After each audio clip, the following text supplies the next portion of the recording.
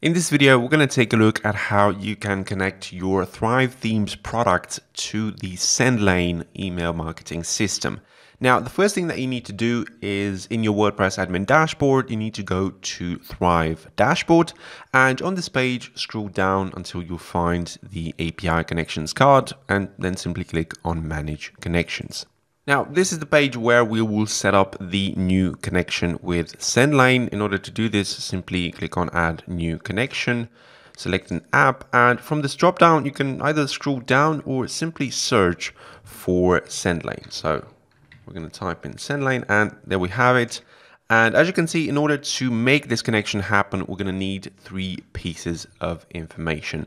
And we're going to go and look for them on the sendlane.com website into our account. So here we are in our Sendlane dashboard.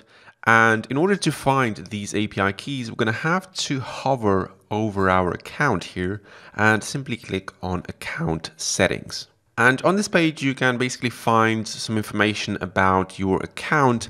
But in our case, what we're looking for is this section called Your Security Credentials. And here we have all of the API keys that we're interested in. So first of all, we're going to copy this domain URL. So we're going to simply select it and copy it. And we're going to paste it in the API URL field here. Next, we're going to copy the API key. So select it and copy it and simply paste it in the API key field. And last but not least, we're going to have to copy the hash key. So select it and copy it as well and paste it in the hash key field. Now I'm going to click on Connect. And there you have it. The Sendlane connection is ready. And now we're going to take a look at how you can connect an opt-in form to Sendlane. So here we are in Thrive Leads, and we're going to try to connect this opt-in form to Sendlane. Now, you can basically use any of our products that use the lead generation element, because basically this is the element that you're trying to connect to Sendlane in order to get leads into your mailing list. So we're going to click on this element, then go to Connect Form to Service. And here we can choose Sendlane, right?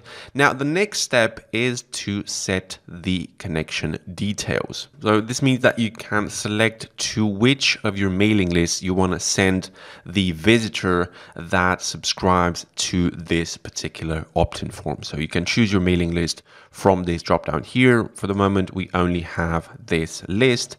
And then you can also use tags, right, in order to have a better segmentation within your Sendlane mailing list. For now, we're going to simply click on Continue.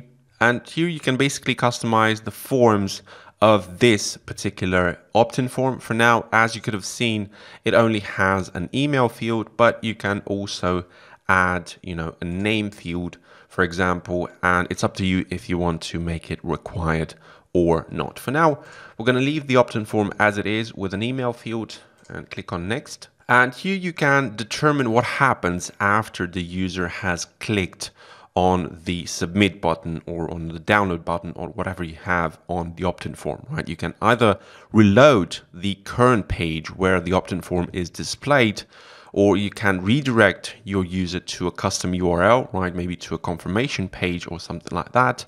You can also show a success notification, right? You can write that in here, and it will appear to the visitor after he has subscribed. Or you can also display a different state for this opt-in form. This is a Thrive Leads option, and you can have multiple states for an opt-in form, and here you can switch to a different state of that opt-in form after the user has subscribed to that particular opt-in form. For now, we're going to simply click on Reload Page, and click on Save.